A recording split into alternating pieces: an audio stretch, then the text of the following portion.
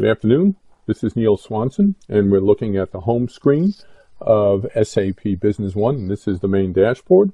Today's topic is about how to create a user-defined field. So if I take a look at business partners, and I look at a business partner master, you'll notice that there's a number of user-defined fields already on the side on this panel labeled UDF.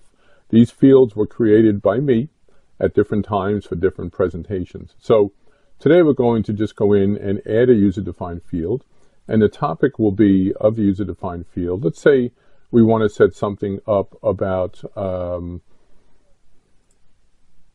we want to set a user-defined field up for, to indicate if we're going to send a customer a particular holiday card.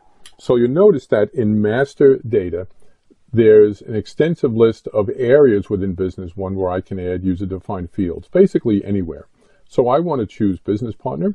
I want to go into the business partner side panel, and these are user-defined fields that had already been configured.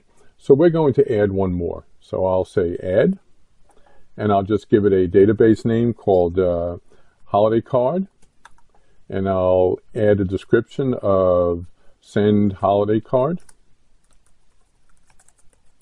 And I'll make this kind of a Boolean list. I'll say it's alphanumeric, and maybe I'll keep it simple, just call it maybe 8 characters, and a regular structure of which you have many options. And I do want to add valid values. And the valid values will be very simple. Yes, I'll capitalize. No, no. And maybe I'll add one more called maybe. This way someone might want to qualify the type of holidays they celebrate and which cards would be appropriate. So all I need to do is say add, and I'll ignore that the database is open on my demo laptop here.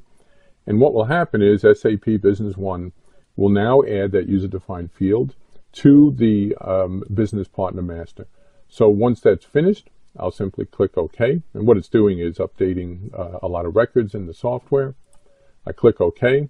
And if I go back to Business Partner Master, you'll see that now there is a new field here called Send Holiday Card.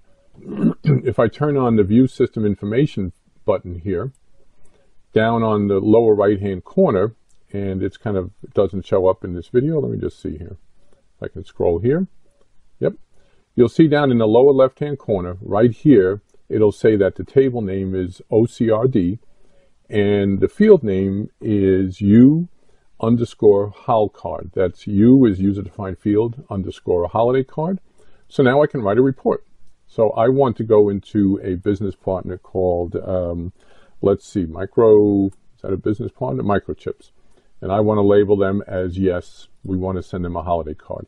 And I can add other tables here and fields, say which holiday card, when it needs to go out, the dates, things like that. I'll update that on Microchips. Now to write a report to see which customers and which business partners get a holiday card, I'll simply go into a query. I'll go into Query Generator. It mentioned my table name before as being OCRD. And now all I need to do is point and click. I'll say card code, card name. It's going to write the SQL to me, for me, I should say. Ship to street, zip code, phone number, contact person, and then I want to say holiday card, right? And you notice I just clicked and added all those fields to my query, and it wrote my query for me. And you can see that only one customer here, Microchips, has send holiday card as an option. All right? Now I can further go back and say, well, I want to add a filter there, right? Where holiday card, let's say, contains, let me put that there, contains the word yes, or I want to put down holiday card is equal to yes, something like that.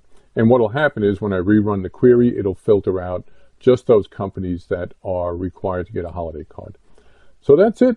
Very simple. If there's any questions, please get in touch with me. Again, I'm Neil Swanson with Nware Technologies. I appreciate your time. Bye-bye.